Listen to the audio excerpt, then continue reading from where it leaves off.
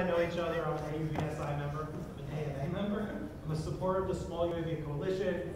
Jim, I don't know what to say, but I appreciate the hard job that you have. Can't be a member of the FAA, right? So here's my frustration with, I came here to be very supportive, so in my day job, I'm a law professor, I also write reports.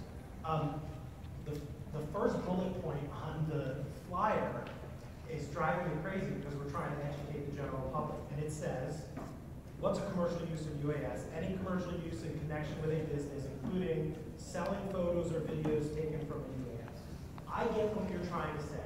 So the average user will not understand that. Let me give you the example that this bullet point brings out.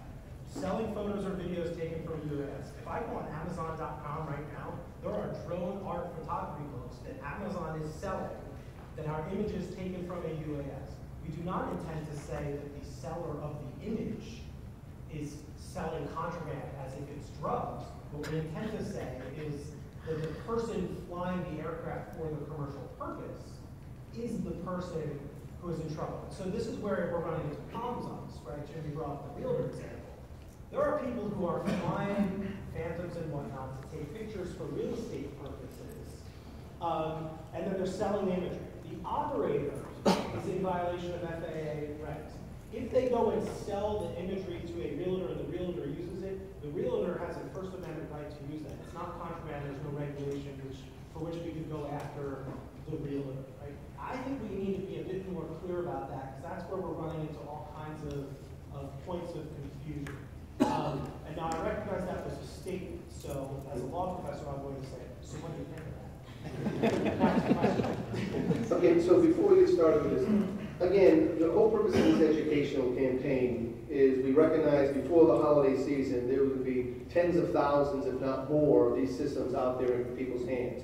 We recognize that we may not get it totally right out of the box, but that's why we have a website that we can constantly update. And with input from all of you, the industry, the users, the manufacturers, we will update that more and more. As I said to you, this is the tip of the iceberg of what this technology is going to see. And as more and more users get this technology, we have to understand, and it isn't going to be black and white. We've all had to deal with this for how many years now already. This is a very difficult situation. When you're talking about safety in the national airspace and in the global airspace, this is something that we're always going to have to continue on with that education as the maturation of the technology. So I'll turn it over to Jim.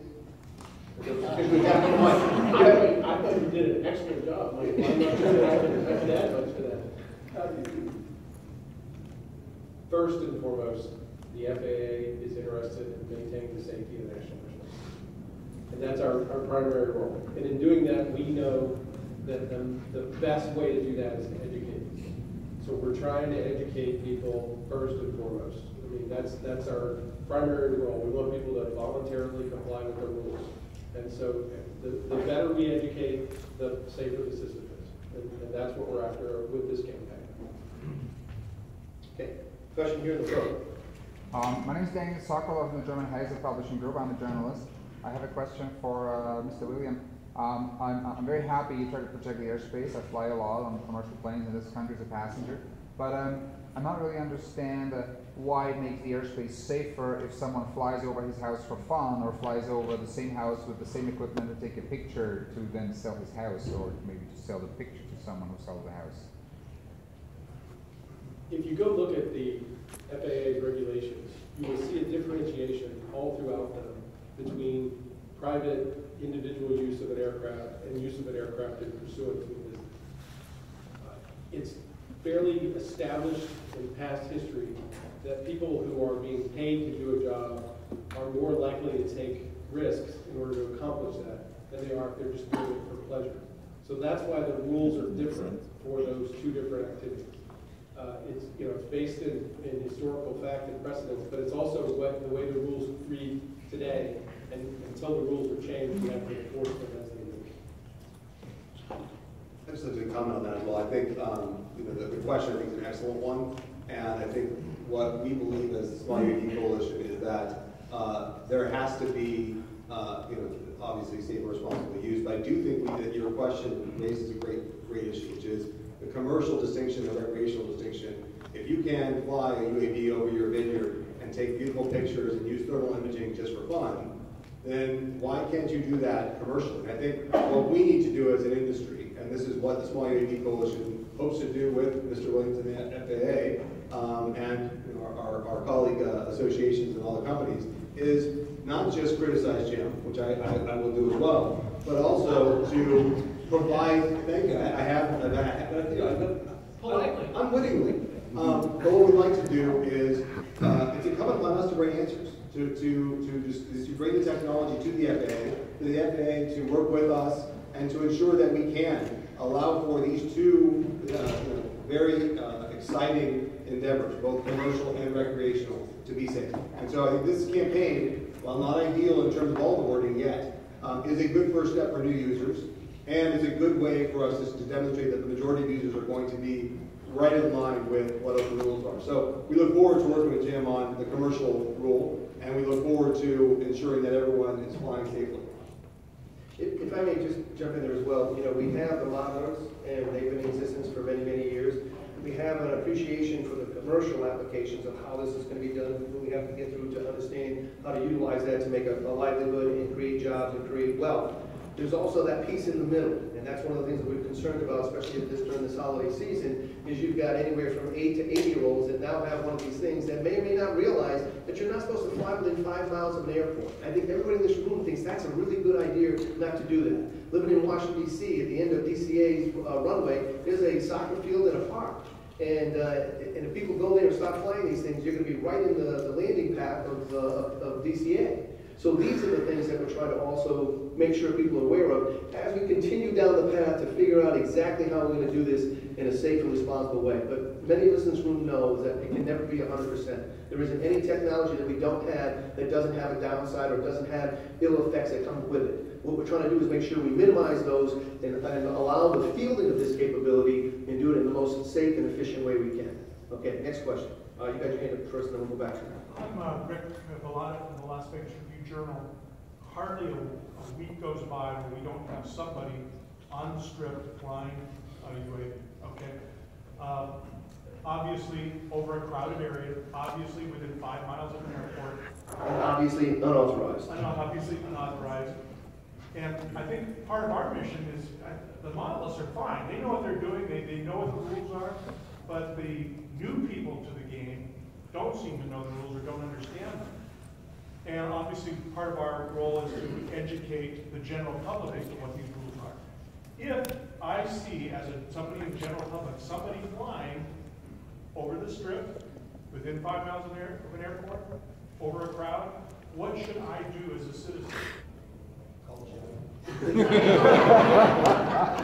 No, actually, that's one of the reasons you can actually tell them. Do you know about know before you fly? Do you know that you're not supposed to be doing this right now? It is illegal, unauthorized, in order to do that. And this is part of what we as a community, because we will be the ones to pay the price, regardless of who is responsible for that. So, I'll also say that Michael said the line, technology always wins. One of the things we have to recognize as well is that industry is aware of this. So the comment that was made that, for example, recreational users somehow are safer than commercial entities. I'm not sure that I would subscribe to that view. I think the people who are manufacturing, who are operating on a commercial level are going to be far more responsible because they have much more to lose. So I'd start there. The second thing I would say is that what I'm seeing within the membership of the Small UAV Coalition is that one of the first things that the members are talking about is how do we make our products safer? So how do we build in technology so that it can operate within 5 miles of an airport, or can operate in crowded areas just because the technology is built in? So technology always wins is our tagline for the Small UAV Coalition, and now the AUVSI, I understand, which is great.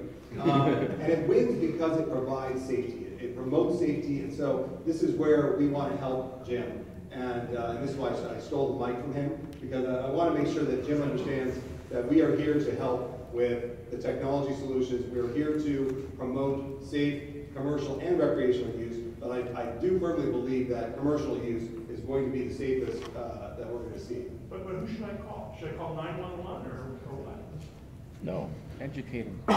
If you were concerned about somebody's health and safety immediately, yeah, call the police. We've provided information to and we're in the process of distributing it as widely as we can to state, local, federal police forces to let them know what the FAA rules are and to ask them to help us educate the public on what is safe and what isn't. There are jurisdictions in the country where it isn't tolerated. New York City Police Force is just really cracking down. So, it's just a matter of educating the law enforcement folks because they're the ones that are there. They're the ones that can answer those questions for the people and educate them. Again, Rich. I'd just like to add to that. Everybody thinks you should call the FAA, but I might just say that maybe that's the least effective thing you can do, with all due respect. I mean, they have limited resources that they can actually bring to bear on this issue. This is really a community issue. And there are many, many laws on the books within every community that deals with public nuisance, trespassing, invasion of privacy, endangerment, mischief. I mean, law enforcement is well equipped to deal with aberrant behavior. I think there is an education that needs to be done because some of them are uncertain whether this is a bailiwick or not. But it really is a community issue, and I think that we should take it on as a community issue. I use it as an example. If you took a hammer and threw it into a crowd, you would be held responsible if that hammer comes down and hits somebody. If it misses and falls to the ground, then nothing happens. But if you hurt somebody, you're going to be held accountable. This is no different. If you fly one of these things over a crowd and it comes back safe, nothing happened. But if it does come down and hit somebody, you are going to be held responsible. And that's what we have to make sure that people understand. They are going to have to be held accountable for utilization of any technology. You can't drive a car 180 miles an hour. Some of these cars you can, but you saw out here. But if you do that and you hurt somebody, you're going to be held accountable for breaking the law and operating that technology in a manner that it wasn't authorized to. So we have the white shirt here and then the white shirt in the back. Yes. Just quickly, I mean, please announce who you are, please. Werner von Stein, and about the commercial aspect, which, as Mr. Williams pointed out, is the history within the FAA that commercial people are taking more risks. I beg to differ in this because a commercial person actually is much more liable to be safer that his equipment doesn't fail. On the other hand, he will have most likely insurance to ensure that something, if happens, that he is actually taking care of an incident. So, and all the people out there flying on the strip have no insurance if it crashes. It happens there, so it's kind of, the commercial aspect should be much more pushed forward in regards of. Well, the other aspect that I didn't mention is that there's in 2012, Congress passed a law, which is it's called an authorizing bill for the FAA. Every so many years, they have to essentially revalidate the need for an FAA. And in that bill, there was a section that essentially carved out a special dispensation for model aircraft folks. So in this case, there's even a crisper distinction in law between commercial and the model aircraft folks. So it's a little different than manned aircraft in that way as well. And I wasn't trying to offer an opinion about whether or not I thought that was right or wrong. I was just telling you that's the way the rules are written today. And until we change them for unmanned aircraft, we have to enforce the rules. And obviously, laws need to be modified and changed to make sure they accommodate with society and the industries that have developed. So, wait, sure. Okay. Yeah, right. I'm sorry. And I would say that, and the exciting thing is that we're going to have an FAA authorization discussion in the 115th Congress. So this is a good time for us all now to be thinking about what's an ideal situation. And so again, you come back to let's be responsible with this campaign, but let's also look at where we want this industry to go and how we can bring to bear the incredible technologies being provided by the companies in this industry. Okay, we'll have that one more question, the gentleman in the back. Yes, please say who you are. Yeah, my name is Michael Stevens. I'm with Channel 8 News here in town. My question is for Jim. What's the hesitation to allow trusted broadcast agencies, news agencies to utilize drones and transmit that signal outdoors? And also, do you have a timeline on when that may be a possibility in the future, if there is one? Well, there's no hesitation. It's a matter of compliance with the rules we have in place. Currently, we're allowing commercial operations, but not over people or near crowds of people. So we are working with some of the major news organizations, trying to figure out exactly what procedures and what aircraft capabilities they would need to put in place in order to safely operate over people. So the process is in progress to try to sort out exactly how we can authorize news gathering using unmanned aircraft. You're just not there. We don't have the standards, we don't have procedures, but we're working on it. So it is a priority. Do you have a timeline, a date, maybe in the next something? Well, I know that the folks that we're working with are anxious to move forward as quickly as possible, and we're doing everything we can to support them. And just to add to that point, there is a group of journalists and news organizations that have come together. We are working with them, the Small UAV Coalition. They have been before Congress advocating on First Amendment rights and issues. And so I think there is a prominent voice in Washington and throughout the country of journalists that are saying that this is going to make our role as journalists and what we can provide to consumers so much more efficient and kind of bring the news to life. So I think it's an exciting position, especially for digital media in an era where it's very difficult to produce revenue.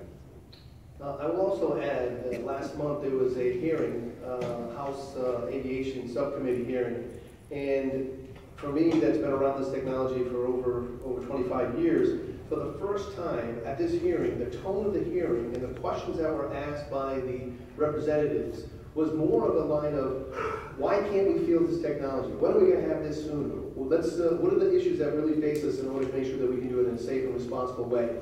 There is a leadership issue that has been, I think, addressed now, that we are going to find ways in order to utilize this technology. And you're going to see it happen more and more, and I know you're very patiently waiting for us to do it. But when we talk about safety, we really talk about two things, and I'm going to generalize more than anything else. Anything that flies in the national airspace or the global airspace can't run into anything else in the national airspace or the global airspace. And two, if you fly in the national airspace or the global airspace, you can't fall out of the national airspace. It's do no harm.